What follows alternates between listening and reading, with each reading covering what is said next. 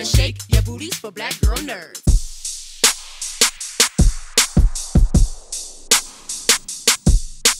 It is a pleasure to be with you both How and you talk doing? about Freaknik, the wildest party never told. It was exciting to watch. I will get, I, yes. So You got a I'm big actually smile on your face. You got a big smile I, on your face. I mean, Good. everything from the music to just learning about, something that is part of Black culture. It was cool. It was a good time. And I'm wondering, when you guys heard that they were making a Freaknik documentary, what were your initial thoughts? And we can start with you, Jermaine. Well, I mean, they weren't making it before we got involved. It was a conversation about an idea, and then from what Luke's saying is that they had the conversation first, and then Luke told them they had to get me. Then they came and had a conversation with me, and I was basically saying the same thing. If Luke, you know what I mean? If Luke ain't gonna be involved, I'm not gonna do it. And they told me we got Luke, and I was like, okay, now it's official because I was a younger person in Atlanta in '93. I think when people were saying this, Crisscross had just come out. So I probably was 93. I was 20 years old, 19 to 20 years old. I wasn't actually old enough. I wasn't legal, basically. So I couldn't really do any of the things inside the nightclubs and all of that extra stuff. So I was one of the guys or one of the participants in the traffic and creating the traffic and just playing my music and watching everybody and parking lot pimping, as we call it. And that's basically what was happening. So, but in that space, in that time, all I heard was Uncle Luke. You know what I mean? All I heard was Two Live Crew and all of this music from Florida, basically. Mm. And from my memory was that. So I was just like, if we gonna do this, I need to make sure that we gotta have him there so he could tell us. And it wasn't just his music was being played in Atlanta. He was actually in Atlanta. He was coming to the city. So I wanted to know, me personally, what was the dynamic and what brought him to the city and what had him, because he in Scar he calls out Bankhead. Mhm. Bankhead Bounce. He talks about this in the song. And I'm like, he's not even from Atlanta to do that. Atlanta had to have a very big impact on his career in order for him to say that in that song. So I Yeah. had a lot of questions, just me being a person, a lover of hip hop and a person involved. So I couldn't wait to sit and talk to Luke. Awesome. And I mean, it's the 40th anniversary, or I mean, we just wrapped up the 40th anniversary of Freaknik, 50th anniversary of hip hop, and I think I read 30th anniversary of So So Def 30th last year.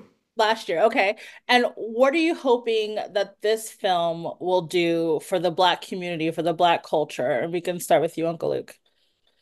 Well, I would hope this film, first of all, this film tell the real story about Freaknik, because the average person would go and Google Freaknik, or anybody thinking about Freaknik, they think about it from the standpoint of this wild and crazy party, people jumping on cars, dancing, and all that.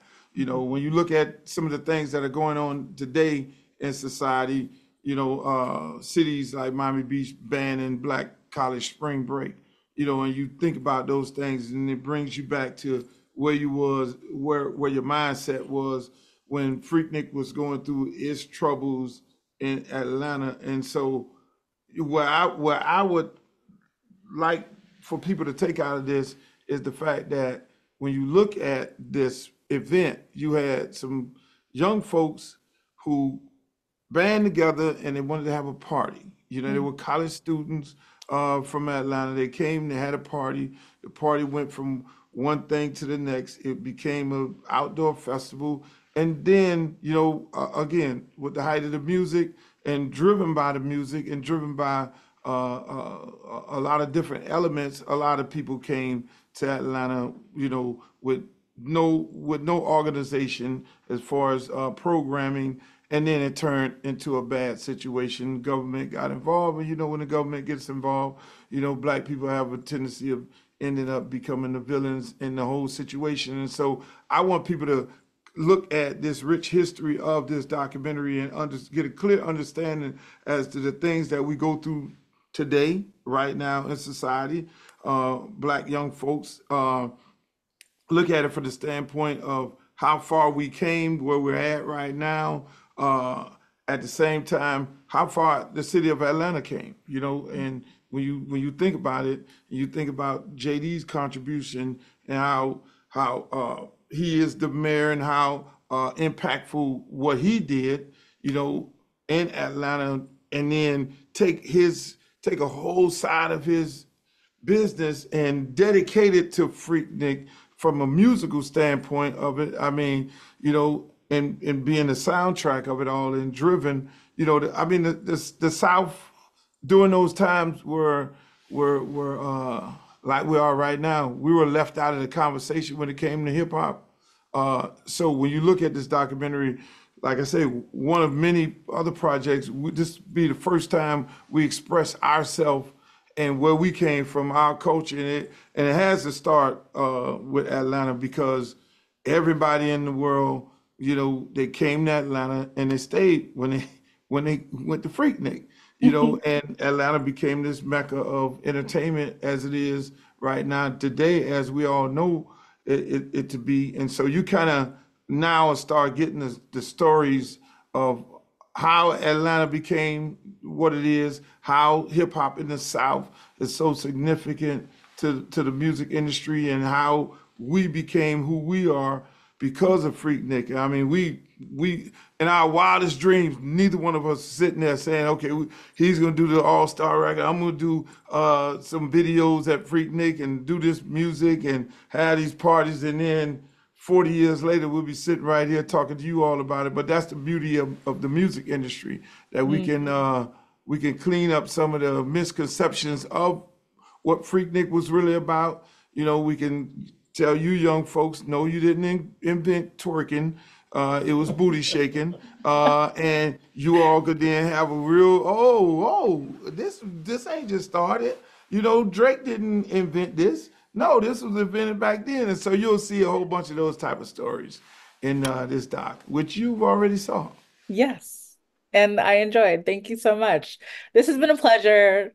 I can't even say how big a fan I am of both of you guys, your music and everything. So thank you so much.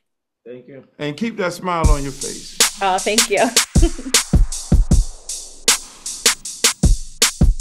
Hey, Kat. How are you guys? Shout out to black girls that are nerds then. Okay. Yes. Yes. So, Freaknik, the wildest party never told. Until now. Until now, exactly. Geraldine, now. why do you think some folks might be a little hesitant or worried about this film coming out? I think, at that time people were young and free and weren't always aware of the cameras around the way that we are now. And so I think naturally people are scared to see themselves back when they were young, because they weren't expecting anyone to see them. They were very much in that moment. Right.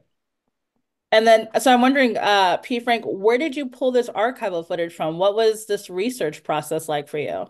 Well, no, I mean, obviously you can check on the internet and YouTube. There's a bunch of Freaknik videos. We put the APB bat signal out with Luke Campbell and Jermaine Dupri, and then myself and other people, and people started sending us stuff, and it just was really lucky, because I really wanted, I think Geraldine and I and the rest of the crew wanted to make sure that we had stuff in there that nobody had ever seen, which I think we did a pretty good job of unearthing. There's stuff that people have seen, but there's quite a bit that nobody ever saw. So people were still trying to send me footage even after we were done. So there's a lot of your aunties and uncles who got some high eights or camcorder or, whatever it might be.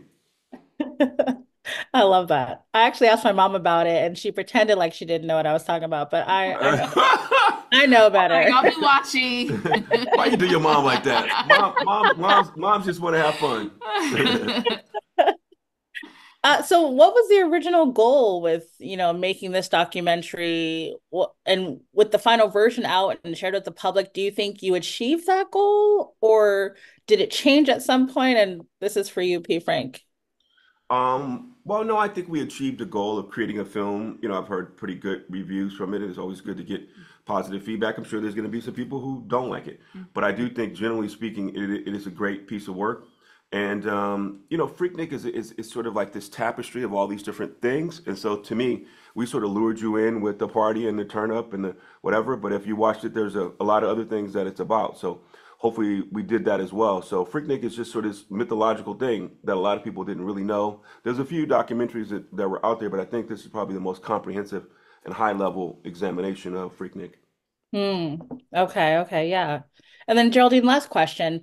There's this idea that social media now, because of social media, events like this can't happen. And I'm just wondering, how do you think social media has changed the hip hop scene or even Black culture in general? Wow. That's a very good question. I think that everything just feels a lot more accessible and inaccessible in a way, right? We get things instantly, and so there's a constant crave to put things out. And sometimes that might affect the quality of the things, right? If we're constantly demanding and consuming, you kind of become a little desensitized to the things that are being put out there. So I think that that's, a way that social media really plays into that. Social media, huh? That's a trip. I mean, I think, I wasn't worried about posting in 92 when I was trying to get a number from a girl, like passing it to a car.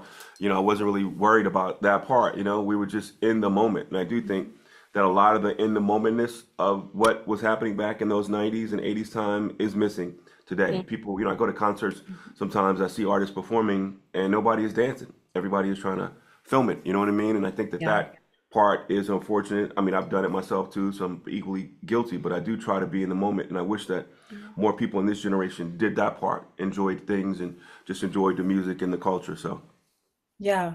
Well, thank you both. This has been great. Fantastic. Thanks, Thank Kat. you. Shout out all the nerds, all the Black girl nerds. Woo woo. Have a good one. You too.